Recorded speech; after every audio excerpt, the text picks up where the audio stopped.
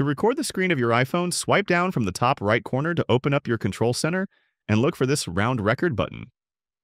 If you don't have it, I'll show you how to add it in just a second. Tap that and you get a 3-second countdown and your screen recording will begin.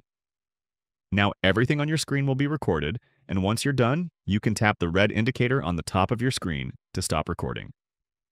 All screen recordings go automatically in your Photos app. If you don't have the record button in your control center, tap the plus icon in the top left corner, and then from the bottom of your screen, choose Add a Control. Here you can add a variety of different controls to your control center. Once added, you can drag your controls to your preferred position, and you can even resize them if you'd like to make some of them bigger. If you have an iPhone like this that has the dynamic island on the top of your screen, everything works the same.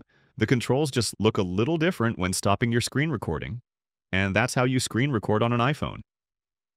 Leave a comment if you have any questions, and before you head out, make sure to subscribe to get easy access to more quick guides like this. Thanks all until next time.